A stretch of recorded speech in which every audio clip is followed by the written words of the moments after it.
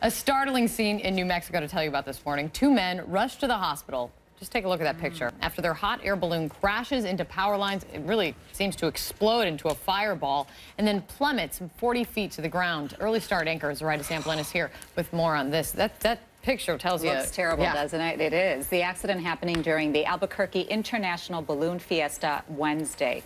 Event organizers say 59-year-old Mark Kilgore and 66-year-old Daniel Lovato are being treated for burns. A ball of flames lights the sky outside of Albuquerque, New Mexico Wednesday as a hot air balloon catches fire mid-flight at the International Balloon Fiesta Festival.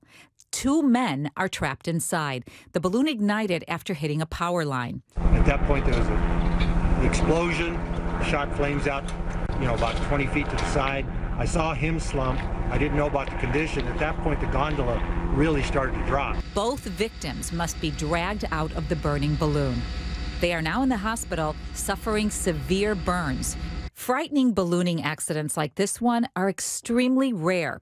The National Transportation Safety Board has investigated only 760 accidents in the United States since 1964, and 67 of those have been fatal.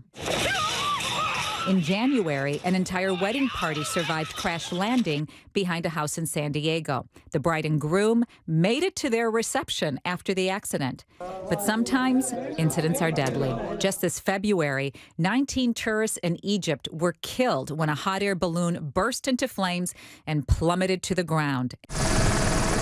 And last year, 11 people were killed in New Zealand when a balloon exploded after striking a power line. Well, accidents have been pretty common at this event in Albuquerque. A local station says a balloon hit a power pole Saturday, and then on Sunday, another one hit some power lines. Both managed to land safely. We are happy to report, but when it's bad news, it's really bad news.